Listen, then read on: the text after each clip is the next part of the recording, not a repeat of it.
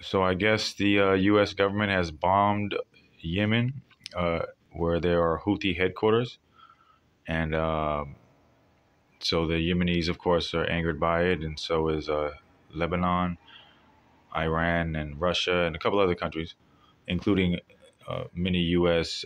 Congressmen, because apparently you're supposed to sign off on an attack like that, and the Congress has to sign off on it. But Biden just, I guess, they did it under the table, and so these are some of the people that are angry about it, and they vow revenge.